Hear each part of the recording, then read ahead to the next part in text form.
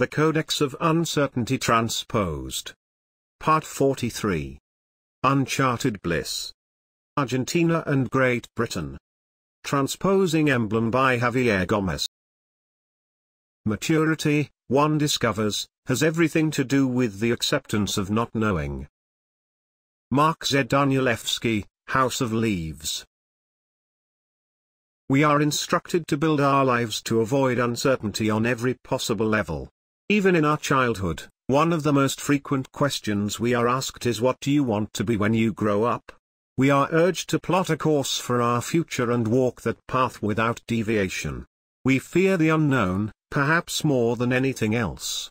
While that emotion manifests itself on a very basic level as our fear of the dark, it is certainly present in every aspect of our existence. We can tolerate a Monday to Friday job because we more or less know what to expect from our daily routine, and the weekend is always waiting for us. On less obvious levels, the unknown is also the enemy. If we don't know the answer to a question, we often try to concoct it instead of simply admitting our ignorance. In social situations, we try to come across as knowledgeable and witty, and it's easier to smile and nod if we have no clue about what's being discussed. Perhaps that's why we hoard data and facts and trivia in our heads compulsively, yet we fail to invest time in getting to know ourselves. We close many doors without even peeking behind them, especially when it comes to our minds and personalities.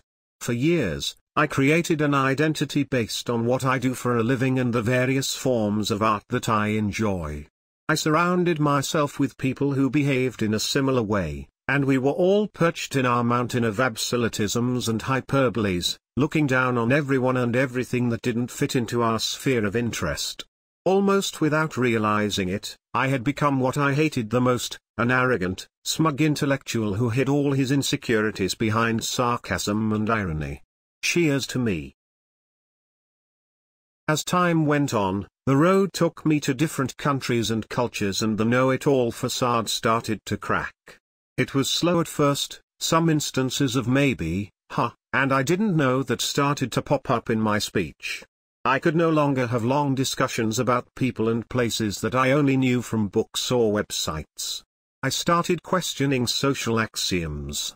I left my 100% science-oriented mind and started to dabble in a more holistic point of view about the world, health and well-being.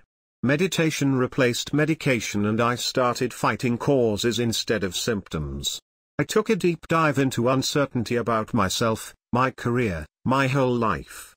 During that process, a pattern started to emerge. Whenever I had no idea about something, be it a person, a place or an activity, my old self fought to re-emerge and tried to form a mental image of it based on what I thought I knew. I had to remind myself that in order to learn, I needed to admit that I didn't have the answers. I had to face the fact that I was either wrong or uninformed about a plethora of subjects, and that was great because it left room for growth. Several years passed and I became too comfortable in my new point of view. I knew who I was, I knew what my profession was, and I thought I knew how I wanted to live. Except that I really didn't, and I didn't know I didn't. In May 2017, someone very important for me died. She was my grandmother, but she was always a sort of inadvertent philosophical teacher. As it usually happens, I didn't process it right away. I kept going with my daily routine for several months until a New Year's trip to Scandinavia gave me time to ponder existence while contemplating frozen, desolate landscapes.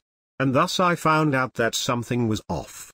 That the death of the wisest woman I have ever known had hit me harder than I wanted to admit, because it forced me to look closer at what I was doing with my time. And the answer was that I wasn't sure. Uncertainty had painted all the road maps. I entered full existential crisis mode, something that I thought only had a place in my teenage years. You know that hollow feeling when you stare through the window and everything looks grey and half dead?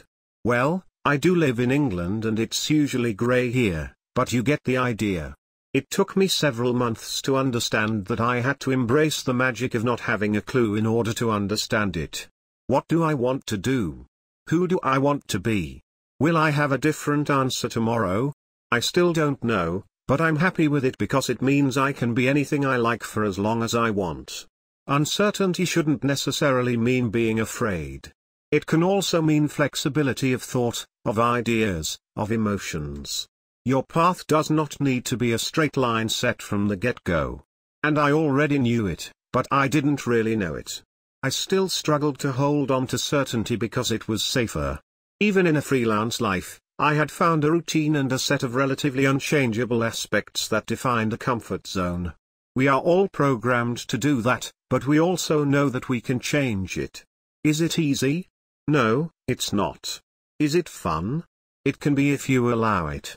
At least I know it's a better use of your time than wondering how that trip, that job, that activity or that place would be while you tell yourself that now is not the right moment to try it. But what do I know? I am full of uncertainty.